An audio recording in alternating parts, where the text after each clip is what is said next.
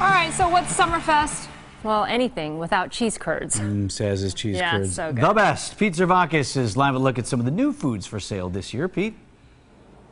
Well, Vince, a major part of Summerfest, my favorite part anyway, of course, all the foods you're going to be able to buy down here. I'm joined now by Sarah Smith-Pancheri, Summerfest VP of Sales and Marketing. Sarah, will festgoers see any new food items on tap this year? Of course.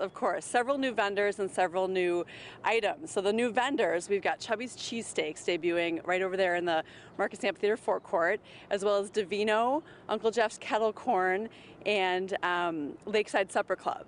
So those are the new vendors, but new items, everything from the deep fried old fashioned, which is going to be delicious, the prime rib chili cheese tater tots at Ward's, which is another great item, with the pesto pepperoni burger. I think they make these things complicated and hard to say because they're just so big and delicious.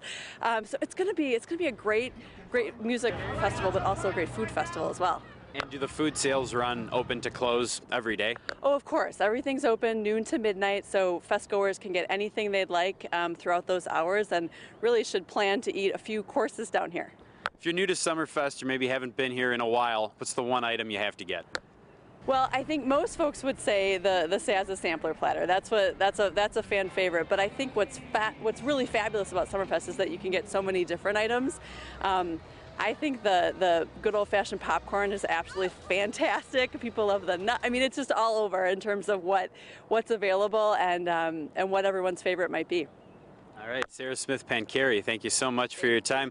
Vince, I know you and I will be down here again at noon. I'll probably get in line for one of those sampler platters when it opens up at noon. Have it waiting for you when you get down here. The platter. All right, very well, Pete. I'll be counting on it. Thank you.